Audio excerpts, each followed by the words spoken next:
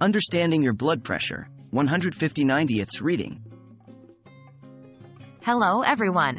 Today, we're going to demystify an important health topic that concerns millions of people worldwide, blood pressure.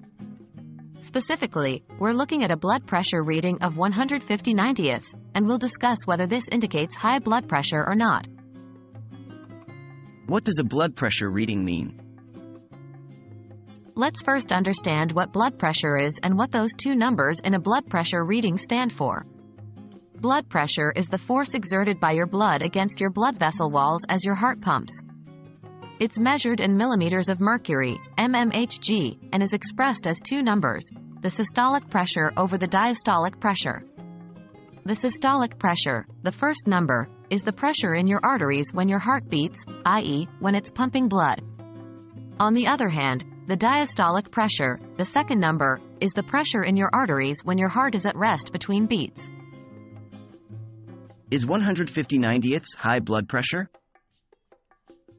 Now, let's discuss what a blood pressure reading of 150/90ths means.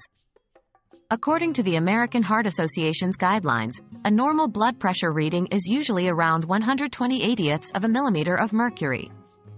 If the reading consistently goes over 130/80ths of a millimeter of mercury, it's considered high blood pressure or hypertension. So, a blood pressure reading of 150/90ths of a millimeter of mercury is indeed considered high blood pressure. Specifically, it falls under the category of stage 2 hypertension, which is a more severe form of high blood pressure. This condition can pose serious health risks if left unmanaged, such as heart disease, stroke, and kidney disease. What should you do if your blood pressure is 150/90ths? If you find that your blood pressure reading is consistently 150/90ths of a millimeter of mercury, it's important to consult with a healthcare professional.